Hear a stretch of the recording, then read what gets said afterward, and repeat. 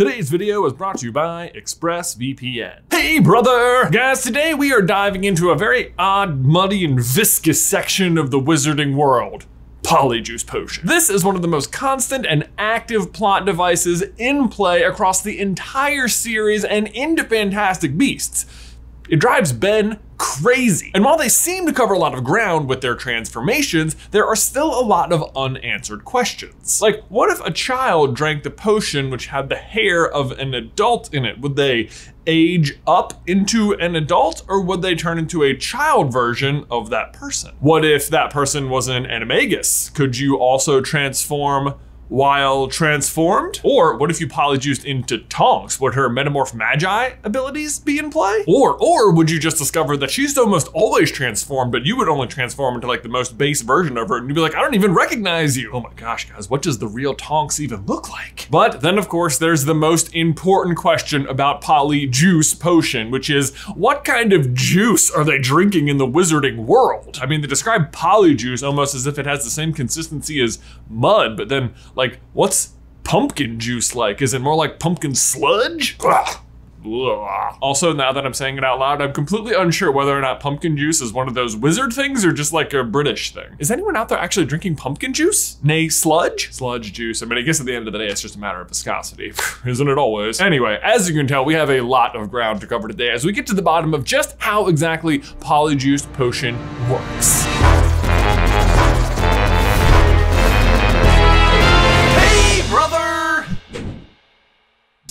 Guys, before we dive on in, we need to give a huge thank you to today's sponsor, ExpressVPN. All right, imagine you're brewing up a nice cauldron's worth of poly sludge in the bathroom. You wouldn't want just anyone popping in and asking what you were doing, right? I mean, that's probably true for most bathroom situations, but poly sludge specifically. Either way, you don't want to be disturbed. You would shut and lock the door, or else use a bathroom haunted by an emotionally unstable ghost for maximum security. So let me ask you this. Why would you go online without taking the exact same measures? Because if you're browsing the internet without ExpressVPN, that's exactly what you're doing. Had to work for it, but I'm calling that a solid analogy. Here's the thing, guys. Your ISP knows every single website you visit, and they can sell that information to ad companies to use your data to target you. But ExpressVPN puts a stop to this. It creates a secure encrypted tunnel between your device and the internet so that nobody can see anything you're doing. And I personally use ExpressVPN on all of my devices because it works on all of my devices, the phones, tablets, desktops, even routers. Plus, it is insanely easy to use. You open the app, press one button, and boom,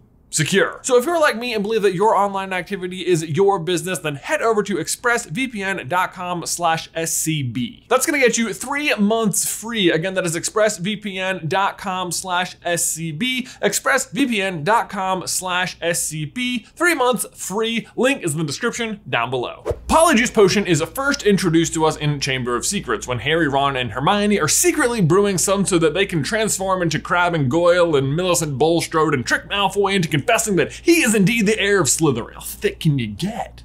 That's what they're saying about the pumpkin sludge. But since that point, it has been running rampant throughout the story. I mean, it is the source of the big reveal plot twist at the end of Goblet of Fire. It is the source of all the trickery at the Battle of the Seven Potters. Harry, Ron, and Hermione also use it to break into both Gringotts and the Ministry. Malfoy uses it to have Crabbe and Goyle stand guard for him as little girls. And even Newt takes a swallow to gain entry into the French Ministry of Magic. Worst plan ever, by the way. I mean, he is immediately found out by the person he is impersonating, and it's gonna wear off anyway, and then you're just gonna look like you inside of a place where you're already a wanted man. So I don't know what you were thinking here, Newt. Point is, they use it a lot. That wasn't even all the examples, but bonus points if you can list the ones I left out in the comments. But the thing about Polyjuice Potion is it feels straightforward, like drink potion, turn into other person.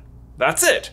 Right? And yet there are just a lot of extremely weird and sometimes quite dark things to consider about this potion. We know, for example, that you need a bit of the person you're going to change into. And in the books, they normally just use hair, but it could be anything. You could use nails or dandruff or worse. Like, I have to imagine blood would be pretty effective. I mean, at least that's how it works in The Name of the Wind with the laws of sympathy, which states that the more similar two things are, the more powerful the sympathetic link, which I only bring up to remind you that Name of the Wind theories are coming in a couple of weeks, so you should read The Name of the Wind. But the idea that you need hair or nails or skin or blood conjures up in our muggle brains the idea that it must be DNA related in terms of how the Polyjuice Potion works. After all, these are always the most effective things a detective might collect at a crime scene to test your DNA to see if you've done it. Which at face value seems great, but then there are parts of the transformation that don't seem like they have to do with DNA at all. For example, when Barty Crouch Jr. is transforming into Moody in Goblet of Fire, he also loses his leg and eye, just like the real Moody. But obviously, Moody's DNA didn't literally change when he lost those body parts, right? Like, your hair can't tell that you're missing a limb, right? Right? What do you know? Watch and learn, people. Actually, it feels like it's too far. We're getting there. Almost. Better.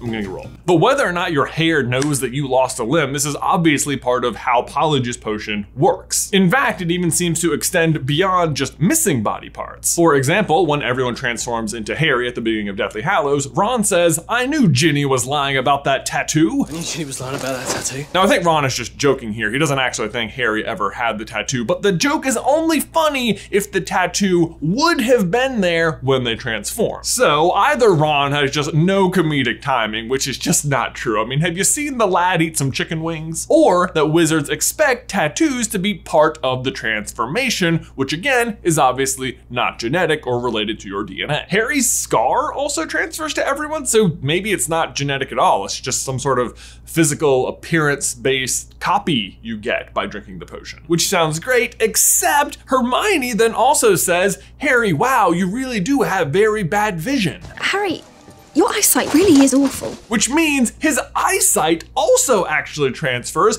and that's not just a cosmetic change. Okay, so here's what I think is happening. We know the ability to be magical at all is passed down genetically. And just based on how the potion works, it seems like whatever gene is carrying the magic is also keeping track of your present physical appearance as well. This idea also ties in pretty well with all of the ingredients that go into making the potion. Each of these was carefully chosen and represent the idea of two identities coming together. To make Polyjuice Potion, first you'll need lacewing flies, so that's lacing things together. Knot grass, so again, things being tied into a knot. You need the horn of a bicorn, so that's two horns representing duality. Obviously, you're gonna wanna throw a few leeches in there. Those represent the sucking of one identity into another. Then there's the flux weed, because of course you are literally in flux. And last but not least is the boomslang skin. A boomslang, if you don't know, is a snake. So you're wearing the shed skin of another being over your being. And I promise I'm not just forcing any of those explanations either. They are all available over on the Pottermore archives. As is a brief but helpful explanation as to how the potion works, which states you can change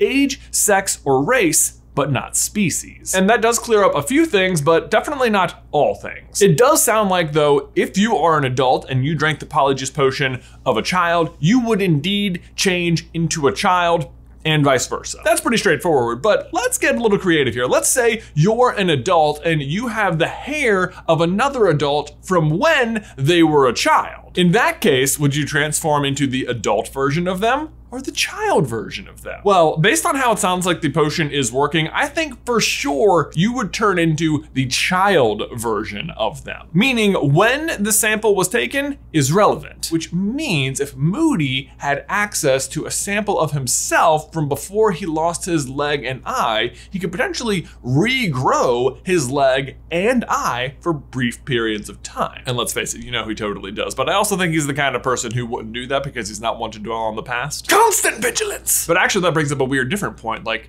could you drink a Polyjuice Potion for yourself? Actually, yes, and the more I think about it, I'm certain you would transform into the younger version of yourself, at least for the duration of the potion. And if you disagree, imagine this scenario. What if in Prisoner of Azkaban, just before they use the time turner, Harry lost a limb?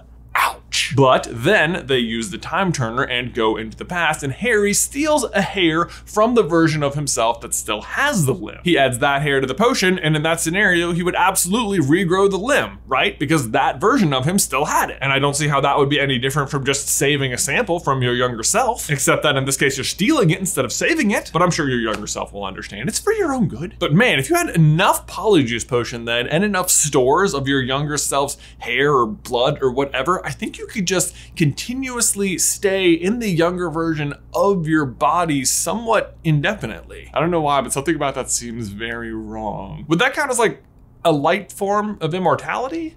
I don't think so. Maybe like a somewhat infinite youth, but not really infinite, I guess. You'd still be getting older, you just look younger. This is why you gotta moisturize every day, you guys. Okay, flip side though, if we travel down a very dark road, what if you had the hair from a dead person? I agree, unethical in every single way, but would it work?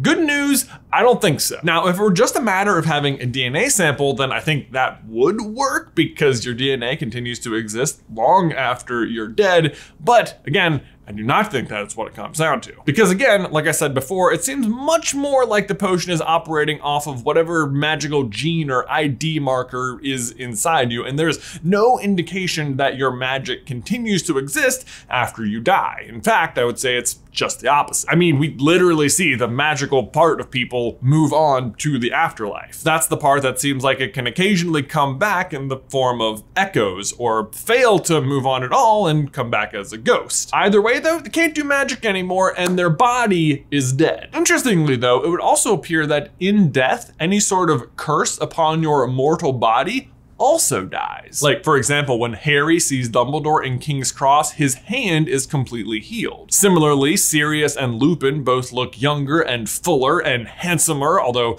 neither of them is really known to be cursed. Well, I guess Lupin had the werewolf bite?